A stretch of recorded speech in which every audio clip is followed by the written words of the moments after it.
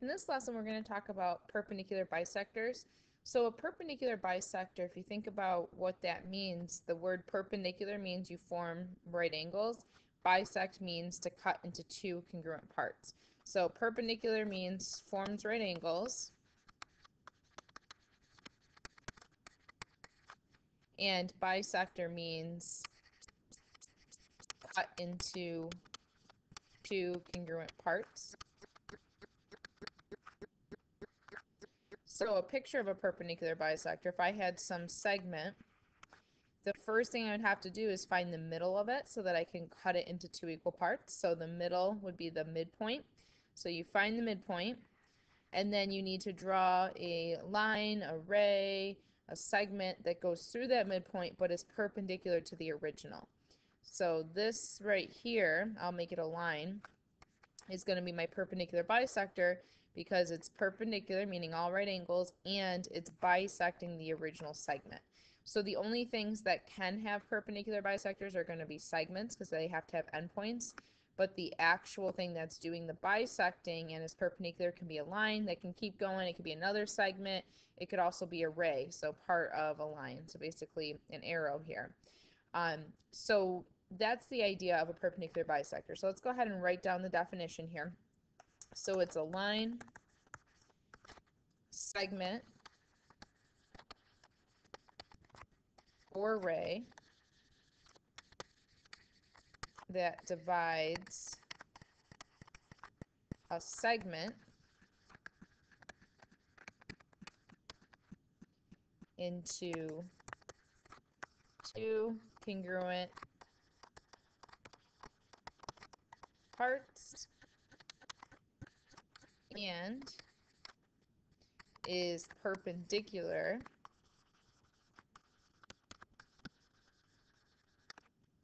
to that segment.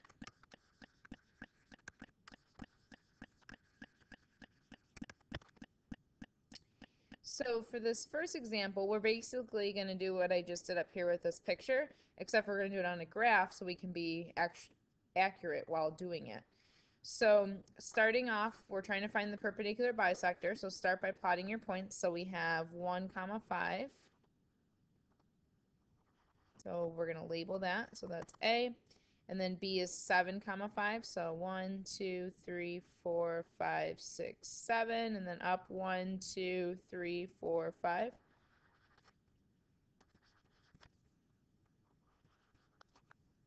So I want to find the perpendicular bisector of this. So the first thing you have to do is you have to figure out, well, where's the midpoint? So you're going to identify your midpoint because that's where the perpendicular bisector is going to go. So we already know how to do that. So you're just going to count that distance and then divide it by 2. So it's 1, 2, 3, 4, 5, 6. So instead of going over 6, I'm going to go over 3. So 1, 2, 3. So there's your middle. And remember, you could use midpoint formula if you want, but for this, it's just really easy just to count it out. And then from there, we have to be perpendicular to this line. So to go perpendicular, passing through the midpoint, so that's going to be my second step, perpendicular and passes through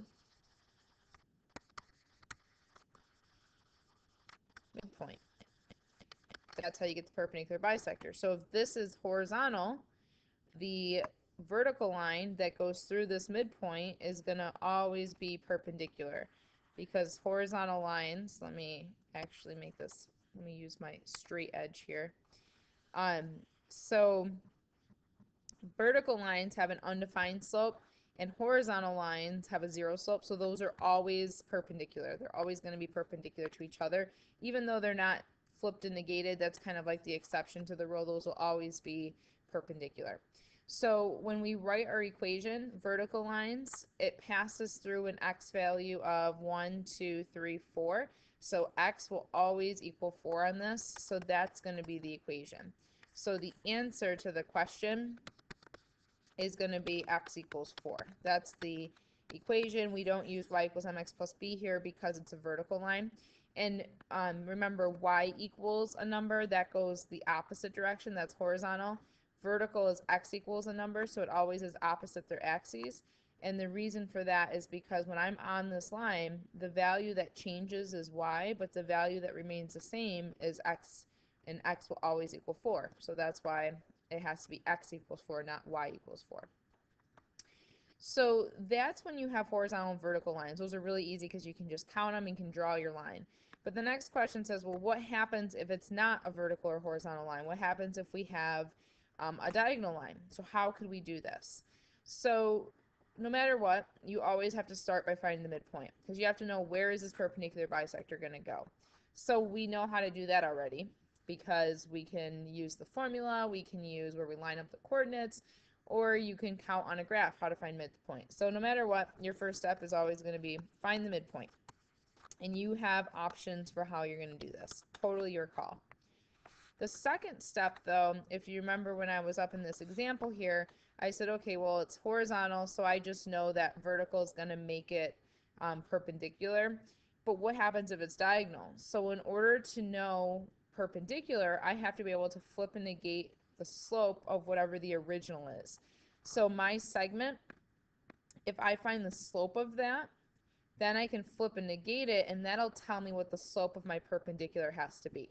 So your second step is going to be, we'll figure out the slope of the original. So find slope of original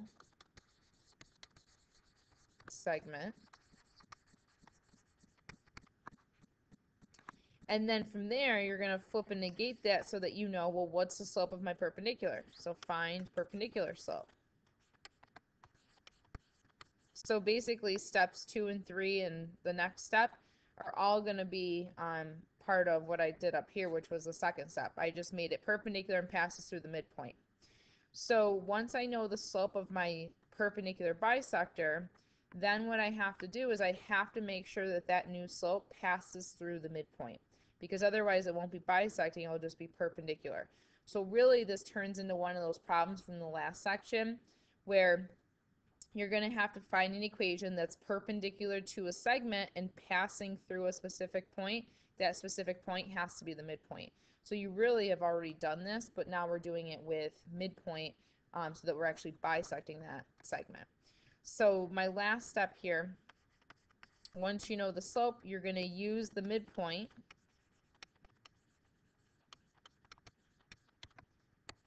and the perpendicular slope to write your equation. To, I should say, graph and write your equation.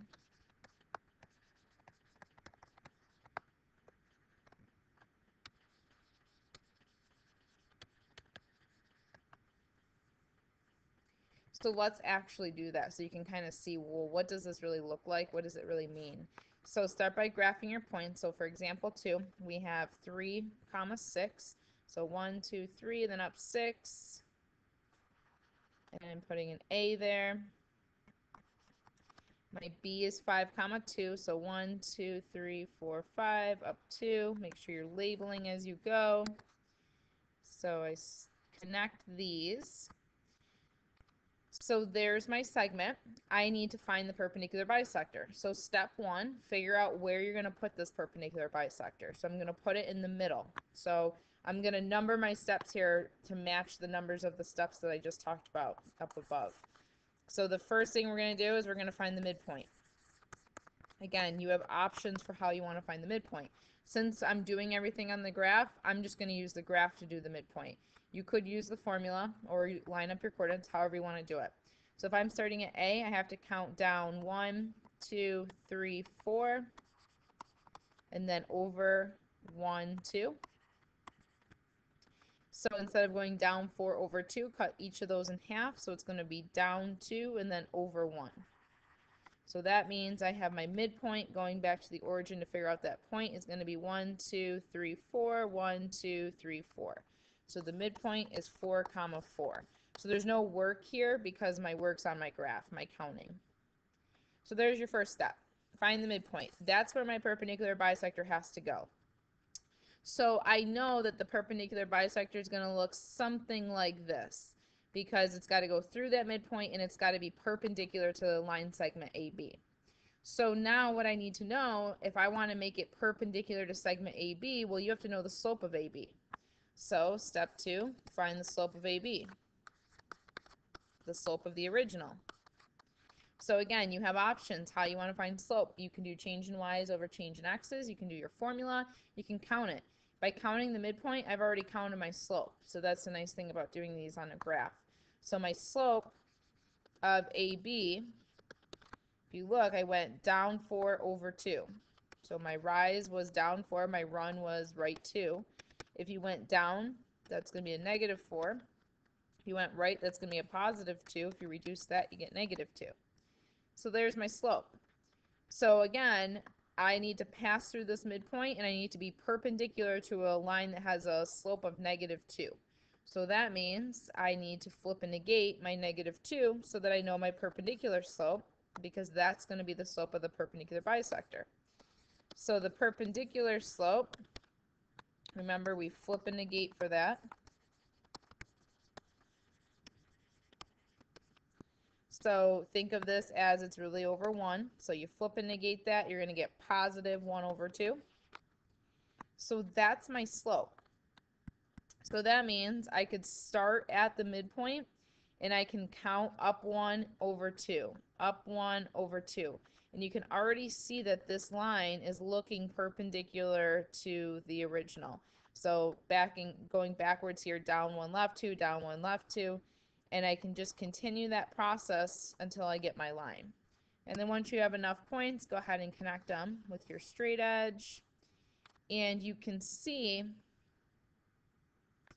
that this line looks perpendicular to my original, which is good because it should be if I've used the correct slope, and then it passes through the midpoint. So this right here is my equation. So there's two ways you could write the equation. Since I've already graphed it, I could just look at my y-intercept. So remember, here's my y-intercept right here. That equals 2. So if I look at the graph, my equation is going to be using the y-intercept of 2. Using my perpendicular slope, you could write the equation. So you could say the equation using y equals mx plus b. You could just plug those two things in. So I could do y equals, my slope is 1/2, my y-intercept is 2. So there's one way of getting the equation, actually graphing it and then doing it. Otherwise, I do that step 4. So using my midpoint, that's where I start because that's where my line has to go. In the perpendicular slope, we could plug into point slope form. So that might be more beneficial if you were doing these things algebraically, or even if you had a situation where it's a multiple choice question and the answer is in point slope form. So you have to be able to do both. So really what I can do is if I take the midpoint, because that's the point that my line has to pass through, I use the perpendicular slope because it's the perpendicular bisector. I can take these and I can use my point slope form. So for your equation, you can use y minus y1 equals m times x minus x1, and then you can plug in. So this is like your x1, y1. So I have y minus 4 equals 1/2 for my slope. Make sure you use the perpendicular slope because otherwise you won't have the perpendicular bisector. And then x minus 4. Go ahead and distribute that 1/2. And then from there, we have 1/2 x. This becomes minus 2 because it's negative 4 divided by 2. Then just add the 4 over to both sides. And you get y equals 1/2 x plus 2. Again, same answer, just one way is using point slope form, the other one's using the graph and finding the y-intercept and then writing it that way. But either way, for perpendicular bisectors, find the midpoint. So that's your starting place. That's where your line has to go through.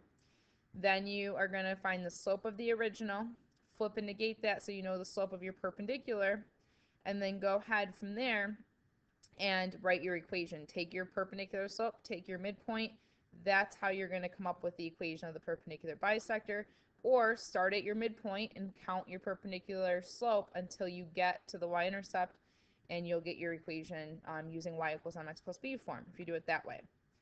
So that's the process. Remember that when you're doing a perpendicular bisector, it could have been, like I could have not made this a line. I could have stopped and said, oh, it's just a segment, or oh, it's going to the right forever but not to the left. but normally we're going to just make them lines. But just keep in mind, it doesn't necessarily have to be a line, but the thing that you're bisecting has to be a segment because it has to have endpoints so you can find the middle.